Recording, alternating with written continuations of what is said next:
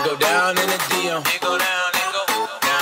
It goes down in the DM. It go down, it go down in the DM. It go down, tell it down.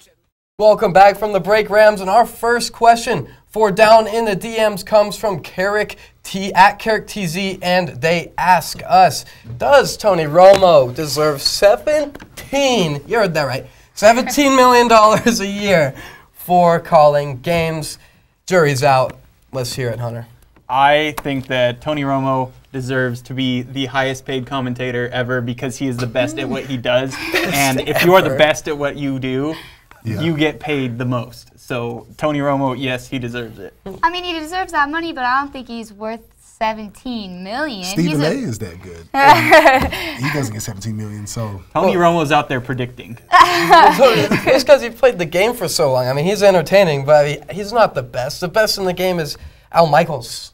Michaels, Sunday Night Football. I mean, his voice, smooth silk. And he's just 50 years calling NFL football, and he's only making $5 million a year. He's a natural. He's a natural. He was born to do it. I mean, he was made to. He was literally made to do it, and he's only making $5 million a year. I don't think anybody should be making that much money. Even I mean, that's a lot of money.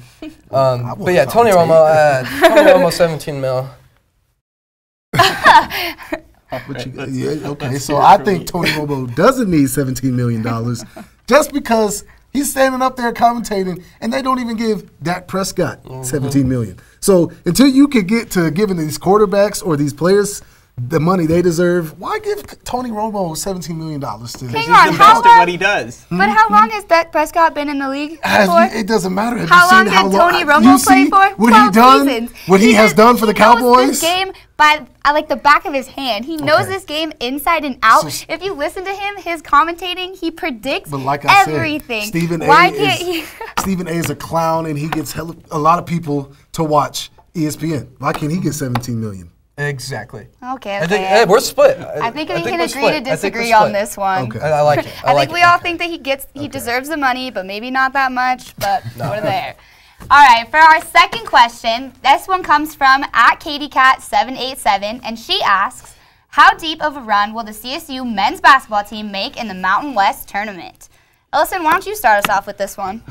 Okay. Looking at the schedule right here, they got to start off with Wyoming. I know Wyoming is probably upset with losing to the Rams, so they're going to come out here and give everything they got. But I think the Rams are good enough to go, if they could beat Nevada, they're going to make it to the semifinals, and that's probably it. I don't see the Rams playing good enough to go to the championship and win it all. So it's tough without a bye. Yeah. But like you said, they're going in against Wyoming to start, and I do see that Wyoming's going to want some revenge for that last game.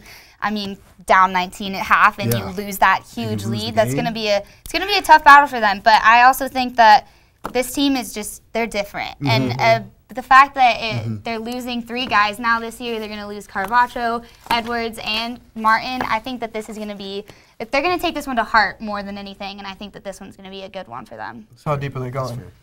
I'm really excited, and I'm kind of hoping that they can play San Diego State again, and I think that would be fantastic. I think it's going to be a little tough, like you said, going against Nevada after Wyoming. It's going to be really hard, but I'm hoping they can get to play San Diego State at least. Okay, so you're thinking the finals.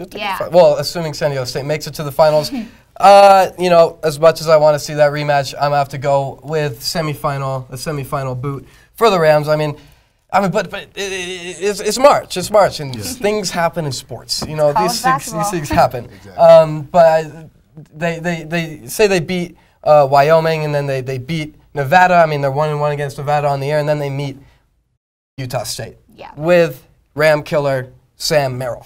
I mean, his only 2 30-point games in his career are against CSU. So I think that's where they get the boot. Yeah, I think they're going to go out earlier. I think they just end it with Nevada. I don't think they're going to make it past that. Like you say, they're 1-1, and I don't think it's going to be much further for them, unfortunately. Alrighty. For them. Well, Rams, that is all we have for this week. Thank you for sending in questions for Down in the DMs, and be sure to keep DMing us, and we just might pick your question to be on air. To keep updated with more sports throughout the week, be sure to follow us on Twitter and Instagram at sports_CTV_. I'm Ellison Hubbard. I'm Ethan Bird. I'm Rachel Hallam. And I'm Hunter Fillmore. Tune back in tomorrow night for more news from the people you know and to see Erica Johnson and Brendan Fairbairn talk about the rest of the CSU softball season and what they're expecting to happen. And don't forget to catch Jessica Mendoza and Jason Ortiz in Las Vegas at the Thomas and Mack Center, bringing you the latest updates on the Mountain West basketball tournament. You don't want to miss it. Until next week, have a great night, Rams.